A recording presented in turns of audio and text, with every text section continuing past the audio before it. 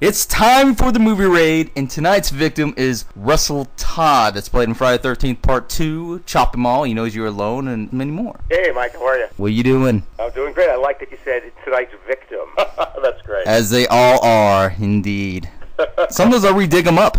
Hey, it's good to be here, and I really appreciate you asking me to be part of your show. You are a former actor, if that's correct. That is correct. I was actually acting since I was about 19 years old. I started doing stuff, but I started doing these horror pictures outside and other things as well. But I got to tell you, the most fun were the horror pictures because they're just a hoot to do, and the fans just love them, and they never forget them, which is great. The first one was something called He Knows You're Alone, which I think, and you should check. Maybe you can check this. It was Tom Hanks' first film, and whatever happened to Tom? Nothing. Never had a career. He was there. Okay, move on. So in that one, I played this guy on a date. It's our first night out, and we're in the back of a car making out, and suddenly she hears something outside. I go, it's nothing. And she goes, no, go check.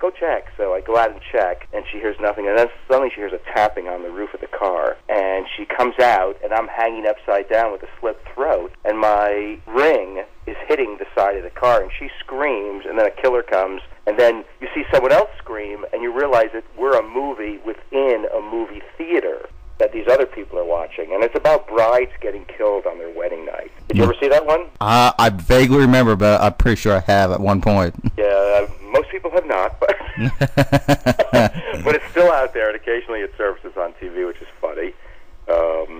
But what's funny is I died almost the same way in Friday the 13th Part 2, because as you know, I'm chasing this girl, she's skinny dipping, I run with her clothing, I get flipped upside down in this bear trap, and then Jason comes and slits my throat, and then the girl finds me hanging upside down. So I guess they thought I could play that part well, hanging upside down with a slit throat. I don't know. How well can we make this guy bleed? Yeah, that looks great. The funny part is, they cut the scene before it got too bloody in Friday the 13th Part 2. Yeah, so at that time, it's like when it comes to gore, they always had to trim it down just to get that rating for the film. I think you're right. You're definitely right, because I was upside down, and I had a prosthetic piece of chrome on my neck that was pre-cut and had blood in it, and there was tubing there going up my shirt, up my leg, out my shoe, to a guy above me in the tree who had a canister full of blood, and he would pump it once Jason slit my throat, and it would come out. So when Jason slit my throat with a machete, he put it against there and pulled back. It was pre-cut, like I said, so all I had to do was lean my head back as he split the knife, and it opened up, and the guy started pumping the blood. Well, that blood started flowing like crazy, and it was like going into my eyes. It was a mess. It was too much, so they had to cut, and eventually, they had to let me down anyway, because I was upside down for about 3 hours prepping that shot. But it was a fun afternoon. It's funny that before he did that shot, I remember they did that shot on the last day of my shooting schedule. We were in Kent, Connecticut, when I was living in New York City. And my parents called me and said, why are they saving your death scene for the last scene of your work? Why are they doing that? I said, what do you mean?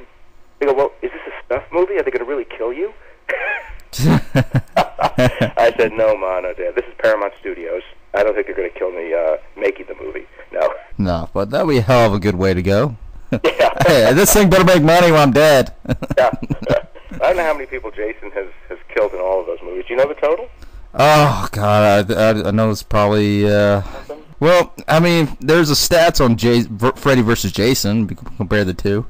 Right, yeah. I mean, not counting the remake, of course. Right. I haven't seen all of the Jason films, though, unfortunately. I saw 3 or 4 of them, but I just got so busy I didn't get a chance to see them all. But I got to catch them all and see, because I know some other people in some of them, and it's fun to watch them. Yeah, I mean, the first 2 definitely brings out the story. A lot of people don't like the Jason Voorhees character because they compare it to Michael Myers because of the way he acts.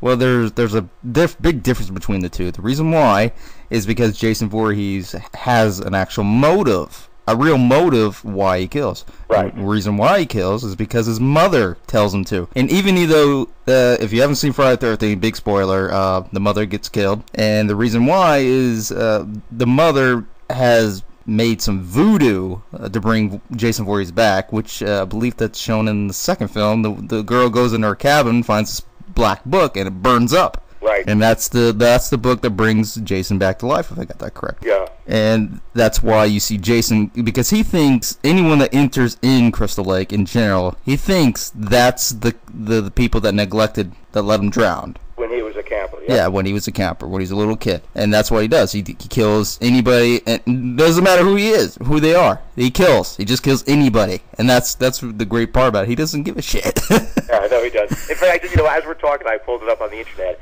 How many people did Jason Voorhees kill? 154 from the first Friday the 13th to Freddy versus Jason. Yeah, I knew it was in the hundreds. I just couldn't give you an accurate number. It's like, I thought it was like 100, about 30, 40 or so. I know it was a lot. Yeah. He's a character. Oh, yeah. When we were making that movie, we were at this real actual camp in Kent, Connecticut, and where the lodge was, where a lot of the stuff took place, a lot of the killings, it was a long walk on this dark path with tall trees on both sides back to the actual cabins where we were staying. So when you would wrap, and there's still shooting going on, and you'd go back after your scenes were done, when you would walk along there would always be some crew member standing in the bushes, going, kill, kill, kill, kill, kill, kill. Yeah, that was another little thing that people thought, like, when you listen to it, they kept saying, no, it's supposed to say, kill, kill, kill, mama. Yeah. Yeah, but a lot of people go, it's like, what the hell is that? But when it comes to that, it seems real prop blood and stuff like that. It seems like it's really starting to slow down completely. Now they're not even using it anymore. Yeah, I guess, a lot of regulations and stuff. But then you look at some of these films, like the Saw pictures and stuff, they're just so disgusting. The way they decide someone will die in them, it's really, really scary. I don't agree with some of the series. I did see every single one of them, but I don't agree with some of the sequels. But the first one definitely put a little bit of a twist on as far as the newcomer films at that time. Right. Yeah. I thought Tobin Bell's character was excellent. I thought he did perfect on that film. Oh, that's great. Yeah. I mean, there's the whole, and I've said this before in a previous interview, the whole torture porn things going on. It's like where there's no motive, it's just senseless killing. It's like, it makes no sense. And again, we go back to the Friday the 13th, I'm sure people are like, yeah, that's what he does. Well, not really. I mean, like I said, he's got a motive. Right. But people always say, well, why the hell did you go back to that camp? All those kids were killed there. What are we doing there? Yeah, because no one believes the story no matter what. Oh, no, there's no killer there. It's been silent for like 8 years, and they go back there and still get killed. Right. Have sex. That's the whole point of it. You have sex, you die. That's it. Right. That's so funny you said that. I always tell that to people when they ask me about it. I go, that's the moral of all these films. You have sex, you die. It's a little old-fashioned, but it's funny that they still think that. That's the good old times, though, right? Memories. But I always have good times with Friday the 13th. If Friday the 13th, if Friday the 13th was not great, it wouldn't be playing on networks on Halloween every year. Oh yeah, it just keeps going. It'll go in perpetuity forever. It's fun. I still see residual checks that come from Paramount every year, and it's been so many years since it made it. And occasionally I run into some of the people at a fan convention, some of the other actors, or in Los Angeles here. Sometimes I run into somebody, so it's fun. It's a nice part of history. Would you actually wanted to change your character in some way in Friday the 13th, or were you pretty satisfied of where you were at? No, I liked it when I did it. I thought he was, kind of a little smart ass and womanizer, and it was kind of cool.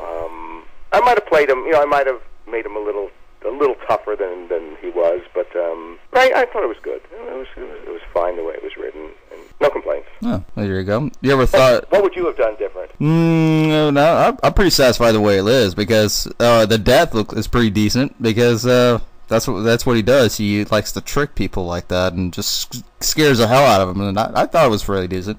Oh, good. That's good. I wouldn't change anything. Not really. Oh, one thing I would have changed. I would have died later in the movie.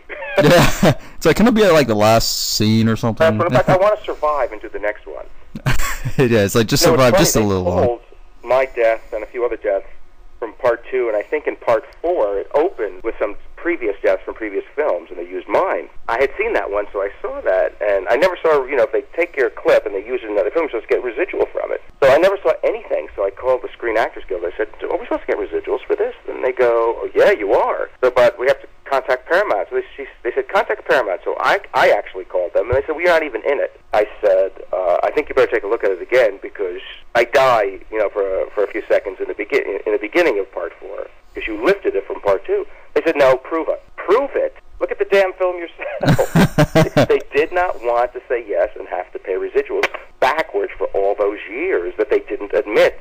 Or I don't think they paid anyone that they lifted people's deaths and put it in part 4 that they wanted to pay anyone.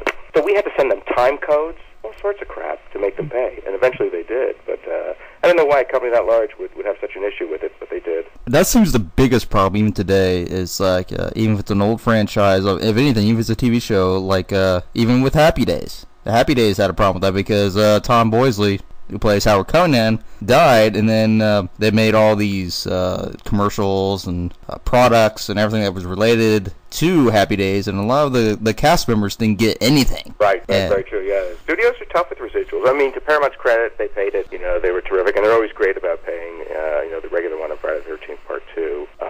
But I can't even imagine, the size of a department that has to take residuals for every single show, every single time it runs, TV and film for a studio. It must be just gigantic, crazy. Even for photography, even just a picture of your body. It's like, there you go. There's like $10 right there. Thanks. I used to do a soap opera, Another World, in New York. I played Dr. Jamie Frame for 3 years. And when I was off the show, I was in the main family of the show, and my picture was in the living room on the piano of this house. So even when I'm off the show a year or 2 years later, I'm getting residuals because they have to pay you every time they, like you said, they see that picture of me sitting there. And I think, wow, this is crazy, but terrific. Yeah, that's how it should be, man. Because it's your work either way. Even if you're no longer involved with this project and you're in there some form or matter, you still deserve some kind of compensation. Yeah, exactly. Yep. But it gets rough when it comes to that. Even like I said, back with big franchises like that, even if you're the smallest character, even if you died at the very beginning, even before the credits roll, it's like, hey, here's a couple bucks just to shut you up. Yeah, they have to contractually, but yeah. Why exactly did you stop acting? Because you have a new company going on. I do, yeah. Well, I stopped acting after I did the soap opera, after I did Another World. I came back. I did 3 years on that show, and for any actor, it's a blessing to have long-term work. And I did. I had 3 years as a character on an NBC soap opera, which I'm very, very grateful for. But it's not something I really enjoyed, working 50 weeks a year as an actor, doing the same character. And I enjoyed before that, jumping around, playing this character, doing this commercial, doing that MOW, doing this TV show, playing, even if it wasn't full-time on those shows, that's what I really preferred. And that kind of took some of the love of acting out of me. So when I came back, I just kind of, started doing more commercials. And in fact, I did one with Sharon Stone, which was never really seen here in the States, but you can catch it on YouTube if you just Google Sharon Stone and the word Scotch. And it's a really cool commercial in black and white that showed, I believe, in Japan and Europe, something called William Lawson Scotch. But and then I was just, I had an opportunity. I was on a commercial audition, and I ran into a friend of mine who was manning the camera at the commercial audition. He said, I'm leaving here, and I'm going to work for this below-the-line agency, and I'll be repping DPs and production designers, costumers, editors, and they're looking for someone in the TV department there. And I said, well, I don't know. But I said, I'll go meet them. So I met them, and I really liked the woman who owned the company. She was really dynamic, and she was Canadian. I think she owned a hockey team in Canada, and she was really cool. And I said, all right, I'll try this out. So I started working there. And one day a guy walked in and said, do you guys represent Steadicam operators? And I said, well, let me get back to you. And I started the first division of Steadicam operators in any major agency right after that. And I found 10 guys that wanted to be repped because I don't think they were being repped back then. And it grew from there. And then I stayed there for a few years, and then I left, took my clients, and then I added another 30 or 40 people. Now I have almost 50 guys all around the country. Nice. Yeah, and I love it. And they make almost every major movie, TV show, commercial, music video, documentaries. They work on all of those kinds of projects. Really interesting. I've got a lot of respect for them for what they do. It's hard work.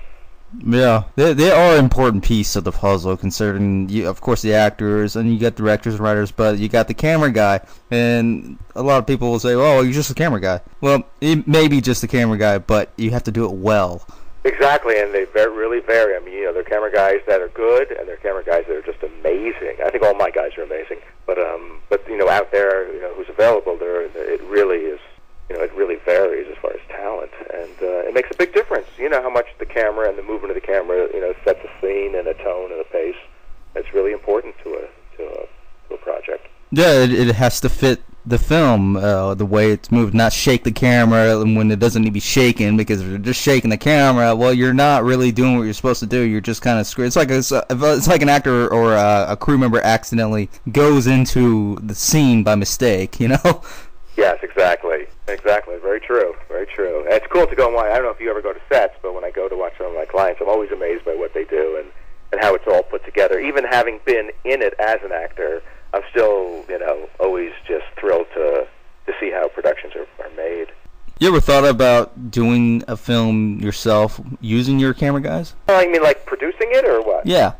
Not really. Not really. Once I wanted to be a director. I went to film school. I always wanted to be a director. And then I got sidetracked into the acting, which I stayed in for many, many years, and now this. So, no, I'm really, really happy where I am right now. I don't have to wake up in the morning and care what I look like anymore, which all actors do.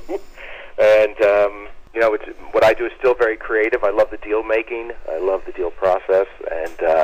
And I'm just as excited for my clients as they are when I book something for them and they get to go off and do it. Especially when these guys, like even when I was an actor, I would go to Germany, I would go to Australia to do something. It's a great way to see the world what someone else is paying, no matter what industry you're in. But my clients go all over the world to shoot films and other projects, and how great for them. What an experience. Yeah, it's almost like you're there even though you're not there, but you're from a chair, but you're doing your part to helping them out so that they get recognition as well as you do. Yeah, and they're very grateful for it, which is nice, and I'm very grateful that they're here at my agency, so it's all good. It's all good. So no producing for me. I'm really happy with this. I'm sure this is what will take me into my retirement someday. Yes, and I'm loving it. And it's great to look back at all those things, like that other one you and I were talking about earlier, Chopping Mall, Jim Wynorski film that just got re-released in a brand new 35mm widescreen print, which is going to be re-released around the country. And Tony O'Dell and Kelly Maroney are in that as well. And it's a fun film. Roger Corman and Julie Corman produced it. I forget what year we did that, but I know it was like in 1980. Somewhere around there, yeah. 80, 86, oh god, I can't remember. But I know it's in the 80s. Yeah, I think it's definitely in the 80s. But a lot of fun to make that. Actually, it was 86. Ah, okay. And we shot it at a place, there's a very famous mall here called the Sherman Oaks Galleria. Then it was all a bunch of stores, I think it was 3 levels. And now it's mostly, there's an ArcLight movie theater there now and a lot of offices. It used to be a 3-level shopping mall. And we would go in there from like 8 o'clock at night till 6 o'clock in the morning with guns and crowbars, and we were being chased by these killer robots that were guarding the mall at night in the movie. Destroyed the place. We were knocking down windows and shooting things up, and as a young guy, that was just like, oh my god, this is amazing. So much fun. And it was great working with Jim Wynorski and the other actors on there, and I'm really glad that they re-released it, they remastered it, colored it, worked on the color, and it's coming out again. Yeah, I love the fact that they're finally doing this, re-releasing these pictures, because a lot of these are they're gone, they disappeared, no one's ever seen these ever again, or let alone even heard the title anymore. Yeah, it's very true, it's sad, I mean, occasionally stuff pops up, you see like in the old video cassette bin at some store for $2. I know, it makes you feel really old, don't it? And it's like, oh, wow, I remember this in the old days. Oh, wow. It's funny. It's almost kind of sad, and I was like, damn. I still got it on VHS. Really? Someone please buy it. It's only $5.99 now. Would you believe the Puppet Master, where it's got all 9 films on 2 discs, only $5? Did they really do that? No. Yeah. I got it. Soon you can get every Friday the 13th ever made on one DVD for $3. Oh yeah. Oh no, that's like $60. With a keychain. Really? With a keychain, right? Oh man, but I love old school horror films. Now these days, you got your high class ones where you got technology it's so advanced, makes it look a little bit better, I would say, but it doesn't feel the old way. Yeah, no, there's definitely a feel to the older ones, without a doubt. Well, now, but the effects now are just amazing. I mean, you can do anything in a movie. Oh yeah, anything. Which is incredible. I mean, it makes a big difference. But there's still something to be said for the old ones that they were done very differently, but they were very effective. Yeah, it was believable too, because it's like, oh my god, look at all blood. And it's like maybe the blood looked fake back then, but it looked like the dude got decapitated. Yeah, definitely. Like you see the dude's head rolling down there. It looks like a head. I mean, if you don't freeze frame it, of course, but it looks like some dude's head going at it. It's like look at like The Omen, you know, when that dude gets his head chopped off. Oh yeah. It's like, wow. Yeah, I know. Yeah, compared to that, it's like I'm sure now they just want to cut down on money, and just use the whole CGI. But I think it's best. Do you think it's best for old school to be purely old school, or do you think it's better to have the new effects? I think both work, but I think when I watch something old school, I enjoy it more because the way it was done. Now, so much of it is just special effects, really, amazing computer-generated special effects. It's very different, and you know it. But it's still very effective. I mean, you couldn't do the things they do now back then, and you can't achieve some of the results, obviously, and there are great things being done now. But I still like the old world, and I think simpler sometimes is better. Not, fancy isn't always the best. Well, how do you think about horror films today? Do you think it's advanced better, or do you think it's kind of gone downhill a little bit as far as the story or the effects of the film itself? Well, as I say, I think they're good and bad to today's and comparison. I like a lot of what they're doing now, but I also like the simplicity of what they used to do, and it was just as effective. Back then when you're watching it, you didn't know that the things they're doing now couldn't have been achieved back then, so you had nothing to compare it to, of course. But it worked. I mean, how many times did you scream in the movie theater and you weren't thinking, "Oh wow, they could have done that better"? Well, sometimes you do say they could have done that better. I'm wrong about that. But we were very happy with the way horror films were made, and if they weren't done well, it was even funnier sometimes and kitschier, because you said, "Oh wow, look at that!"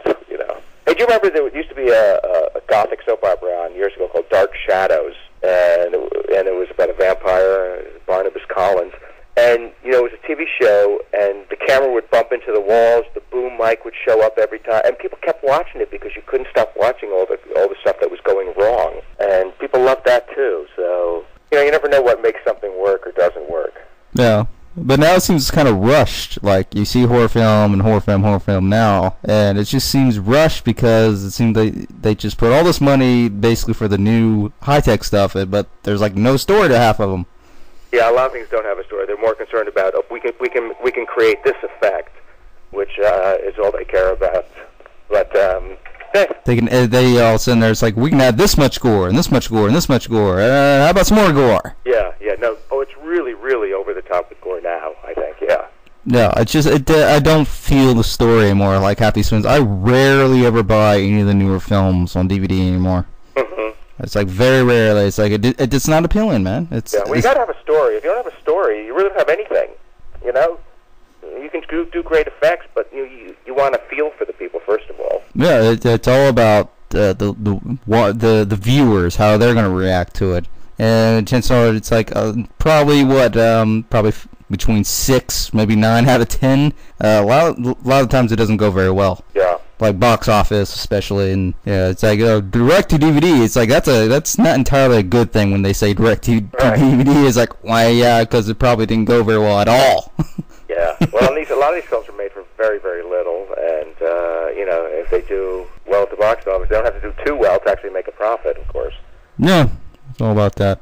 Yeah. But let's go back to your company again. Go ahead and promote that again, as far as, because like I said, this seems like a very rare type deal that you really want to push forward.